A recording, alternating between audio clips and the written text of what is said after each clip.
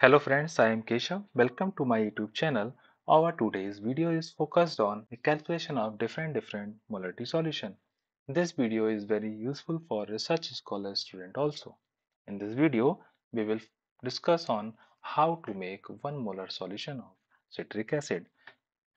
So the chemical formula of the citric acid is C6H8O7 and the molecular weight is 192.123 gram per mole. So we can calculate the molecular weight of citric acid with this manner. Let's take case first. If you want to make 1 molar solution of pure citric acid. 1 molar solution of citric acid is defined as if 192.123 gram of citric acid is dissolved in 1000 ml of distilled water. So this is a formula by which you can calculate how much solute is required for making different molarity solution. The formula is the required gram of solute equal to required molarity into its molecular weight into required volume in ml divided by 1000. Hence, the required gram of citric acid is 1 into 192.123 gram per mole into 1000 divided by 1000. So it comes 192.123 gram.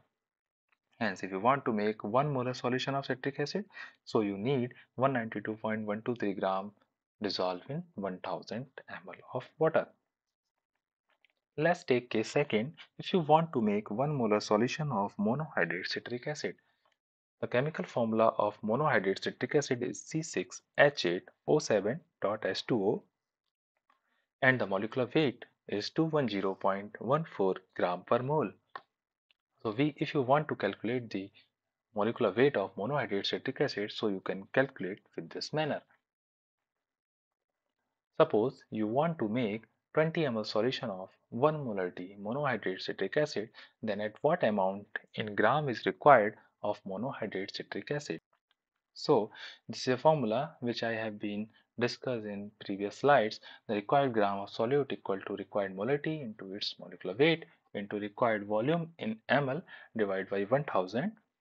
So the required gram of monohydrate citric acid for making 1 molarity solution of monohydrate citric acid in 20 ml is 1 into 210.14 gram per mole into 20 ml divided by 1000. So it comes 4.2028 gram of monohydrate citric acid. So if the assay of the monohydrate citric acid is 98%, then above number is divided by 0.98 and it's come 4.2885 of gram. So if you want to make 20 ml solution of 1 molarity monohydrate citric acid, then you need 4.2885 of gram of monohydrate citric acid. So this is a formula and this is applicable for all type of solid solute. If you want to make different molarity solution, then you will have to put the required value in the formula by which you can easily calculate the required amount of solute in gram. So thank you for watching this video and please subscribe my channel for further new videos.